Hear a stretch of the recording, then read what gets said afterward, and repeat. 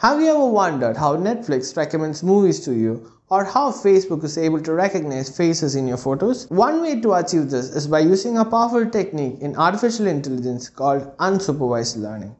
Unsupervised learning is all about discovering patterns and structures in the data about which we know very little. Unsupervised learning algorithms detect associations in data without prior information, as opposed to supervised learning algorithms which train on labeled data. One of the most commonly used unsupervised learning technique is known as clustering.